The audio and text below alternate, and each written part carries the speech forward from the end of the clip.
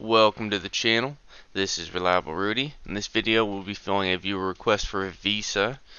But before we get into the video, I'm not a licensed financial advisor. Everything in this video contains only my opinion and is for entertainment purposes only. I do not have an individual holding a Visa, but I probably own it in one of my index funds, so keep that in mind. But at the end of the day, I'm going to give my unbiased opinion on the company. So going into the video. Market cap 370 billion, revenue 29 billion, net income almost 15 billion. So just looking at that alone, very good margins. Current PE of almost 25, 5-year average of 30, so kind of right in line right there. Profit margins 51%, outstanding, right in line with their 5-year profit margins, very, very nice. And gross margins of 80%. Price of sales 1260. Now this is probably on the higher side, but with these margins, it's reasonable to have a higher price of sales, but still 1260 is probably a little bit high. Year-to-date free cash flow 16 billion, kind of in line with their 5-year average. Nice growth right there. 5-year average of 12.5 roughly. They have a 0.8% dividend. Dividends paid 3.11 billion dividends paid. So taking that out of their year-to-date free cash flow, that's probably right around that 18 to 20% of their free cash flow goes to that dividend. So plenty of room for growth right there. Return on assets, very good. Return on equity, very good. They invest their money really good, right in line with their 5-year average on their invested capital. Yeah, pretty solid metrics. At Visa, when you're dealing with companies that have solid profit margins and gross margins like this, normally everything else kind of falls in line, especially if they can consistently put up numbers like that. And for the most part, pretty right in range with their 5-year numbers. So pretty good stuff there. So let's click on the 8 pillars. And yeah, the companies like this, where you see these two red X's, it's just a matter of valuation normally. But at the end of the day, long-term liabilities divided by their 5-year average free cash flow. Now that's going off of their 5-year numbers right here. If you're going off of their year-to-date free cash flow, this is probably even lower. But this is insinuating that they can pay off all their long-term liabilities in about 2 years. And then solid growth everywhere else. So yeah, I like what I'm seeing. So let's jump into the income statement and go look at the revenue. Now this is on 4 quarters. We'll keep it here for a second. You can see, I mean, just consistent growth. Now the COVID year, a little bit of just a down on revenue, but right back on track in these last 2 years. Let's go check in on the actually, let's look at the cost of goods sold. So you can see this increase right here in cost of goods sold, a little bit less than $1 billion, but their actual revenue grew by about 3.7 or 3.3 billion roughly. So really good revenue growth in my opinion. You can see the gross profit right here, just consistent growth all the way through. That's what you want to see. Very nice.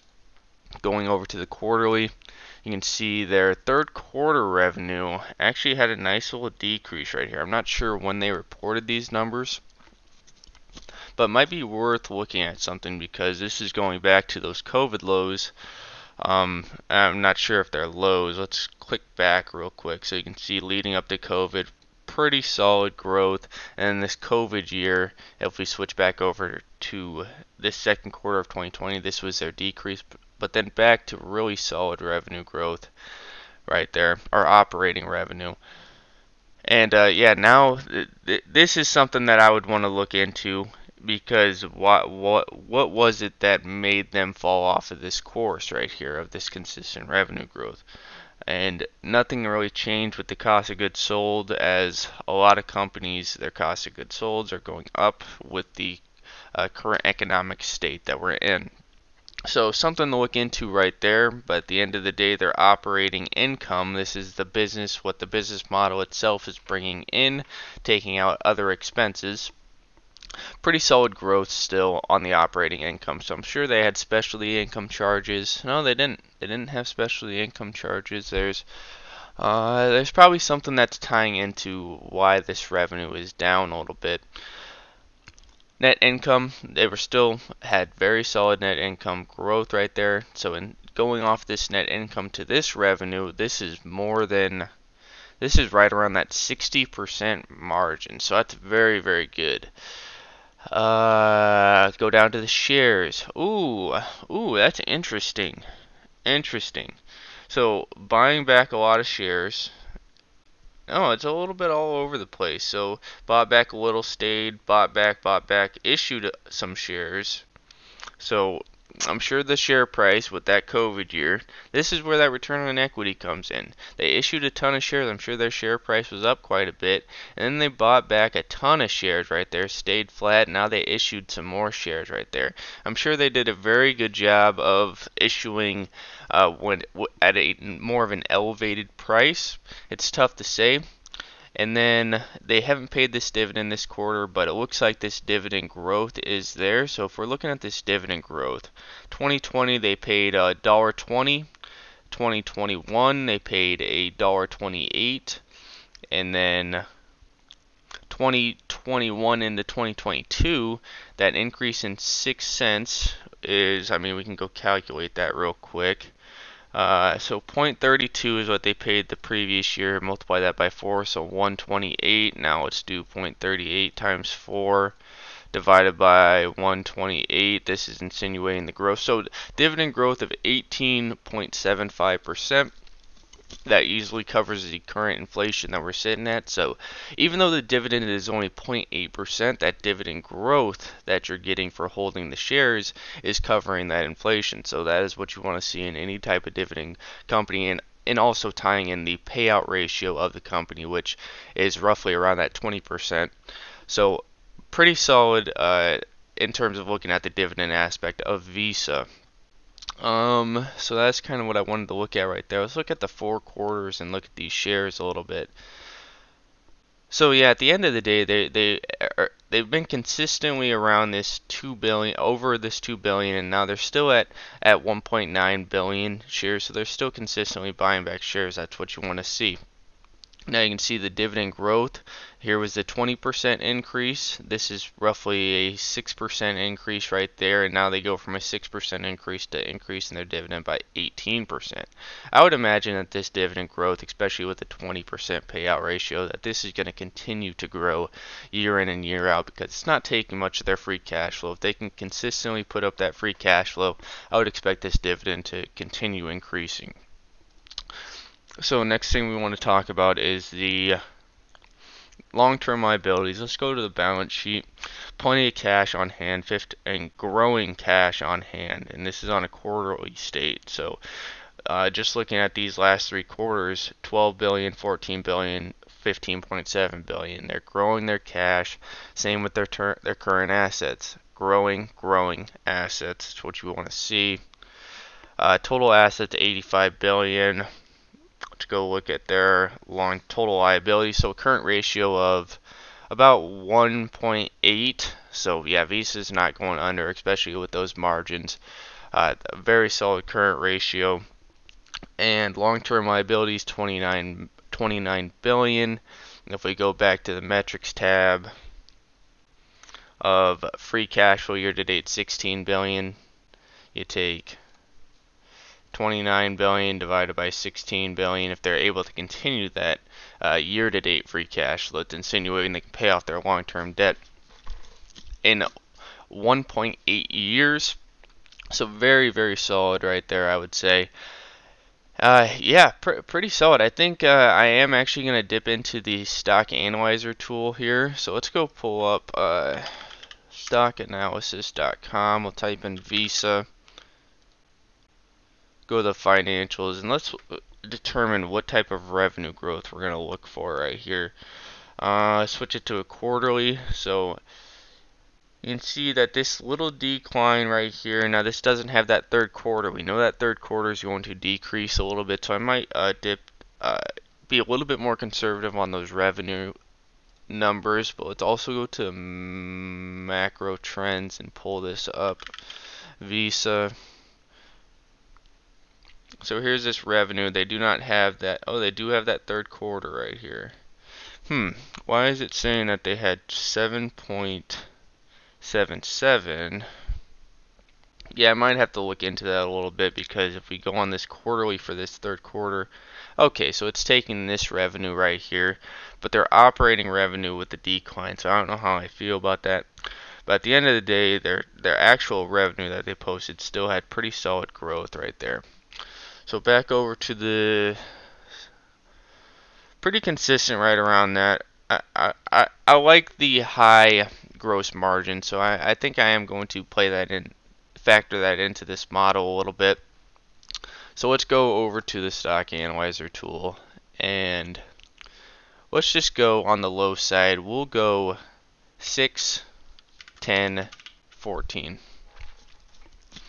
I like that revenue growth. Now looking at their 5-year and 10-year numbers, I might even tweak this down a little bit. We'll go 9 and 12 just to bake in a little bit more margin of safety. Profit margin's really consistent right around that range. But let's go look at the margins real quick. And you can see the gross margins. Very solid gross margins. Operating margins for the last nice shelf right here in the 60s. A little bit of a decrease in 2016, but right back into these 60s. I really like that operating margins. Now looking at the net margins, 2016 was definitely a funky year. I'm sure they had some sort of acquisitions in there. We'll go look at that before I finish this off. But a good shelf right here in the low to higher 40s.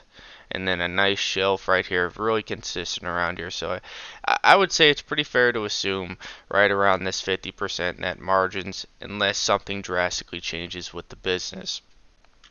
So we'll go to these profit margins. We'll go 46, 48, 50. I feel that's more than reasonable. Probably a little bit on the lower side, but as I always state, it's always good to bake in as much margin of safety as you possibly can. And we'll use these same numbers for the free cash flow.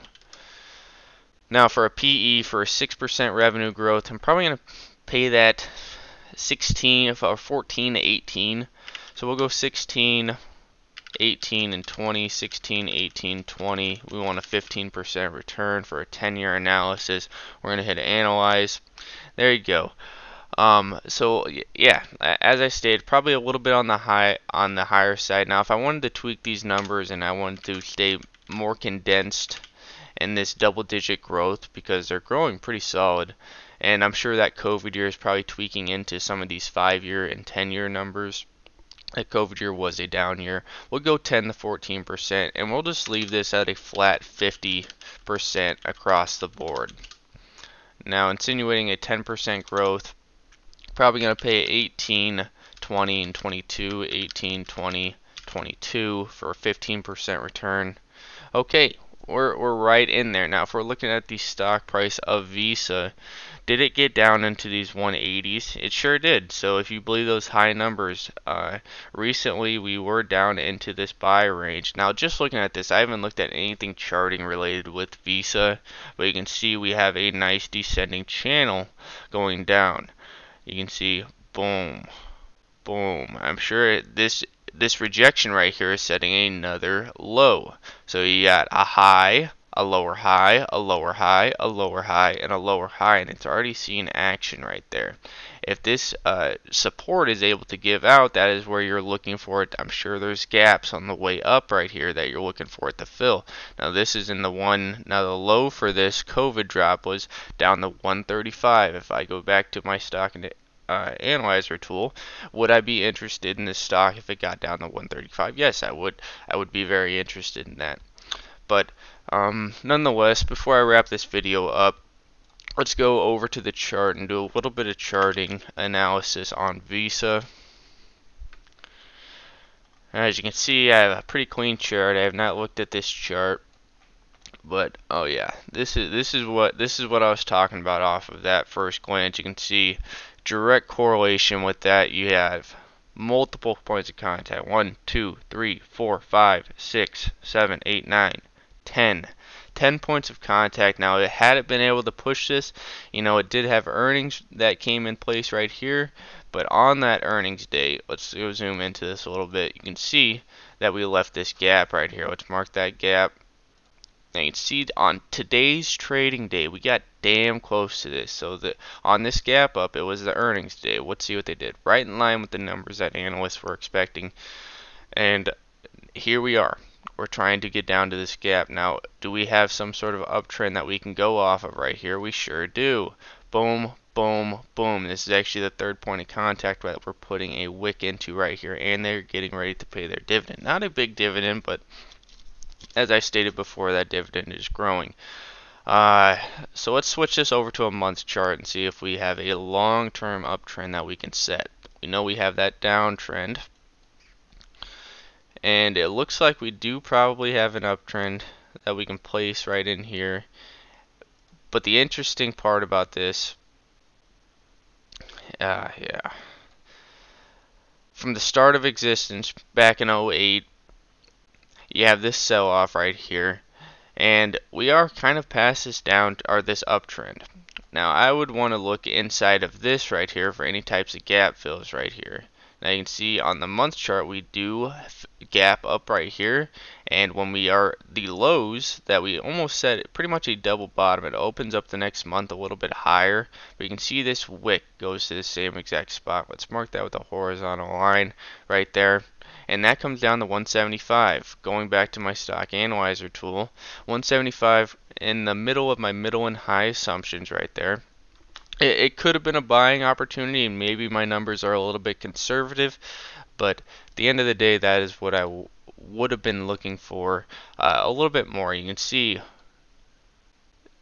that line that I had put, we have a shaved green bottom right off of that line, holding that support. Now, had this support given out, I probably would have expected a little bit of red engulfing to the downside, but this is what I was more interested in right here. Let's go see some of the gaps that need to be filled. We got a gap right there, gap right there, gap right there. Now on the COVID drop, here was a gap right there. This isn't the COVID drop, this was the COVID drop. But a couple gaps that need to be filled, but you can see this gap up right here. Let's see if this ended up getting filled. This got filled on the money, so we gap up right here on an earnings day, and then we came down 1, 2, 3. Just a simple ABC structure down to this gap fill where we ended up staying bullish right there. So yeah, a couple gaps that need to be filled, but look at where these gaps are at. These gaps from 135 to 121. Let's go back over to my analysis right here. That is right in the middle of my low and middle assumptions. If a price is to get down there, that is going to be very attractive to me. But in the short term, I would expect, can this uptrend hold, and how is it going to act with this downtrend right here? You can see the 10 points of contact on this downtrend right here. Now you can see when this long-term uptrend that I set right here, you can see it holds twice and we gap down right below it. Now what happens when we extend back up? We meet and start forming this downtrend right here, and it actually taps the top or the bottom part of my long-term uptrend. How interesting is that, guys? But nonetheless, very solid company, but from a charting perspective, I gotta see it push this downtrend before I'd be interested in it, and I'm looking forward to if it does continue to get rejected. So let's take this short-term uptrend out.